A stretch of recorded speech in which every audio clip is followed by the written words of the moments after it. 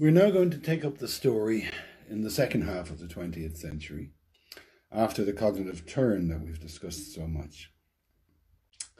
Around this time, Noam Chomsky was completing his PhD work, and that became a very influential volume known as Syntactic Structures, which introduced the notion of transformational grammar, which became insanely popular. 2 years later, in 1959, he wrote a review of B.F. Skinner's book, which attempted to take the notions, the conceptual framework of behaviorism and address language in a book called Verbal Behavior. Chomsky's review was scathing, to put it mildly.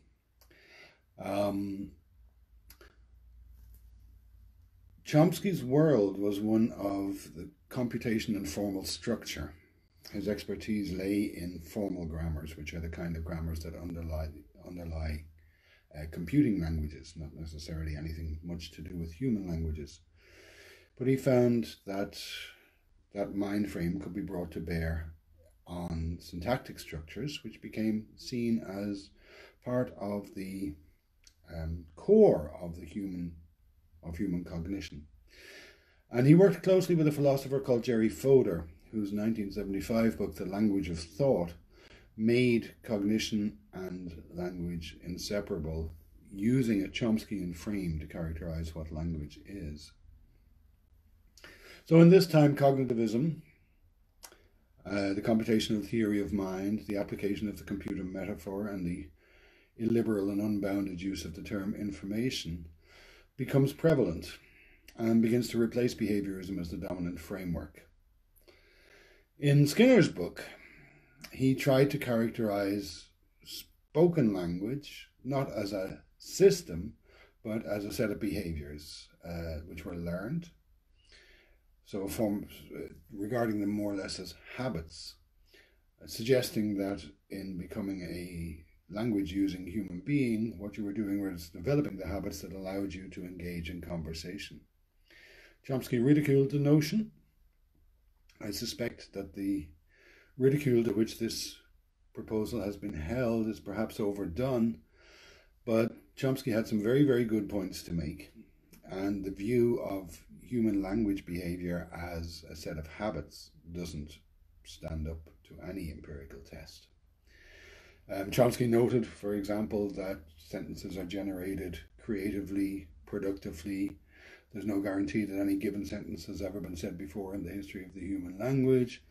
So that cannot really be explained in a framework in which such behaviors are understood as habits. The Chomskyan turn and generative linguistics became the core of modern linguistics. Linguistics is a very, very broad area, but this has been a dominant paradigm since the 50s and 60s. At the heart of generative linguistics is the mathematical treatment of syntax, and we'll come to that. But syntax is about the rule-based development of structures in which symbols are placed in a certain order. That form of thinking about language made this compatible with a lot of the nascent and emerging theories within the discipline of cognitive psychology, and of course the set of metaphors and concepts that came out of the computerized turn. Noam Chomsky was very, very central to this, so we need to have a look at his particular program a little bit more. Chomsky adopted a strongly rationalist perspective, which contrasts with the empiricism of the behaviorists. And in keeping with the themes of rationalism, he placed great emphasis on the capacities that an infant is born with, as if certain forms of understanding, certain tendencies to adopt and use particular structures came from our biology. On this basis, he argued that the language to which a child is exposed in the first few years of its life is itself not a sufficient evidentiary basis for learning to use language. This is known as the poverty of the stimulus argument, and it's a very, very important argument. It's a claim that the empirical data to which a child encounters in its first few years is insufficient to ground language use. And a consequence of this claim is that we need to account for the rapid acquisition and proficiency of children in learning languages in some other way. So Chomsky suggested that because all humans in all cultures seem to have language and seem to bear the same capacity for quickly learning to interact using language, that they must all have a set of structures or sensitivities inbuilt. The term hardwired is often used, and I hate that term. It's not a useful term. It belongs on the trash heap along with instinct as meaningless concepts. But the claim is that the biology of a newborn child predisposes them to learning languages, such that the encounter with a specific language like English or Chinese then is merely filling in some details. So the universal grammar, assumed to be the birthright of every human, dictates the space of possible languages, and language learning in an infant then is merely a selection among a highly constrained set of possible languages. And language here is given a particular interpretation which we are not bound to accept. The question is, can you make use of this characterization of language? There are many, many sides to language use, languaging, that are not captured by this approach.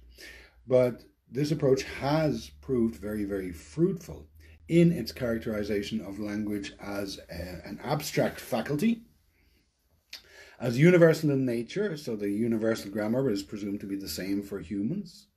Much like we are born with opposable thumbs, we're born with the capacity to learn language. And in keeping with the insights of the structuralist tradition, the structures of language are seen as being systematic. That means it's possible to reason formally about them. They have well-defined objects which admit of formal reasoning. And this all fits with the intellectual context here of the 50s and 60s, in which the idea of that one might approach questions of mind by treating the brain as the hardware and cognition as the kind of software that runs on it. It suited that kind of discourse. And that may seem very modern given its turn to the computer, but it's worth noting that this idea of Chomsky's of a universal grammar reifies, that is, it makes a thing of language, excluding many, many phenomena you might want to discuss, including only very specific ones, making a well-defined special purpose domain, or what in older forms of psychology was called a psychological faculty. This creates a monolithic phenomenon. That is, it's almost as if there is a single organ or an encapsulated system somewhere that is responsible for language, and hence that is the driver for the whole of human culture and the shared human life world.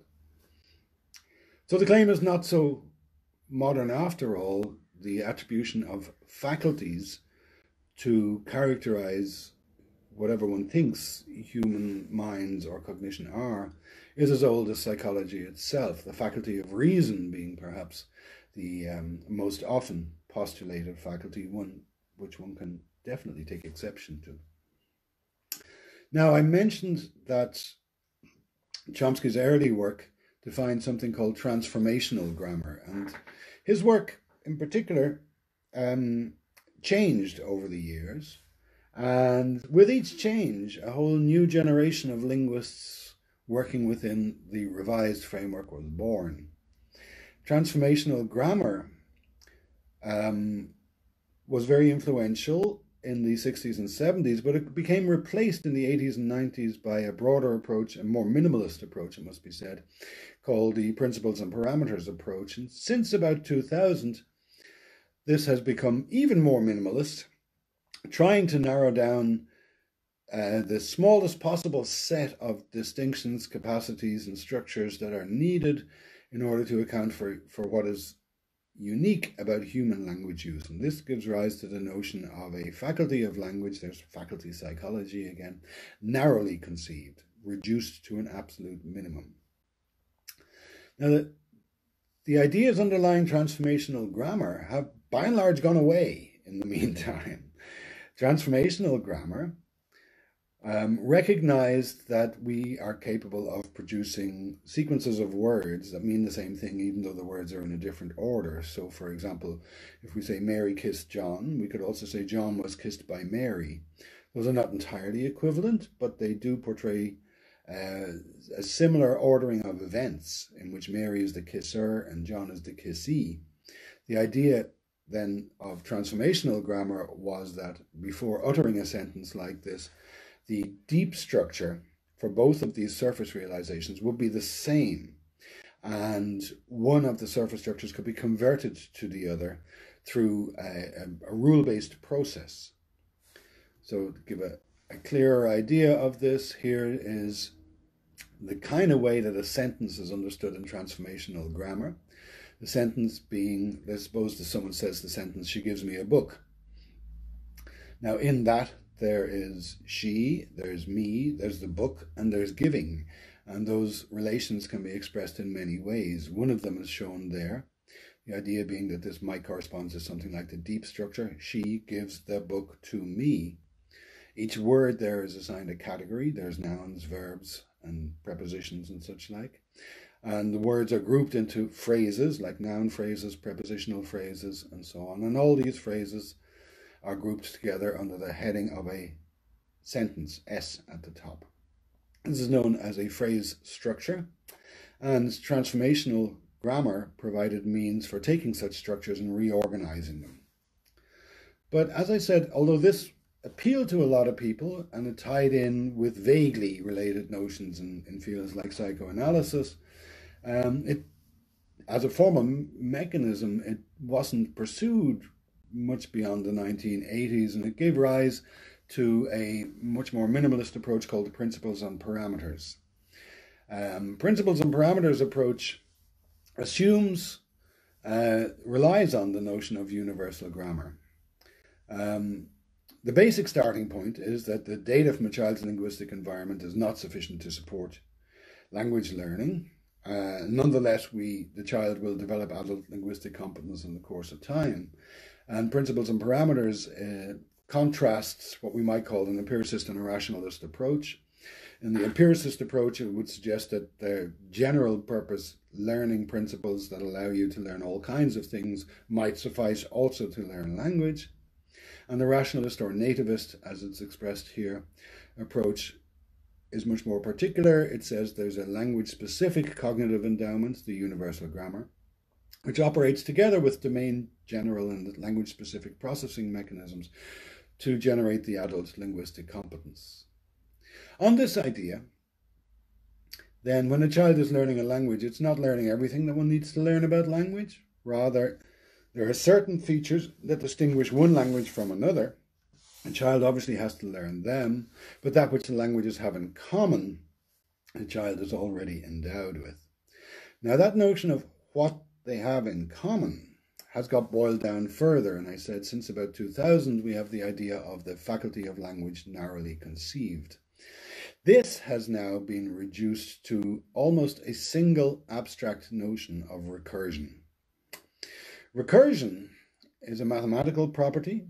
If you have something x, one part of which can also be described as x, then you have a nesting, which is called recursion. So if I have a sentence, John kicked the ball, for example, that could be described as a structure. It can also be described as a component of a larger sentence, such as I said, Noam Chomsky said that John kicked the ball. That's a longer sentence, and within that sentence there are sub-sentences.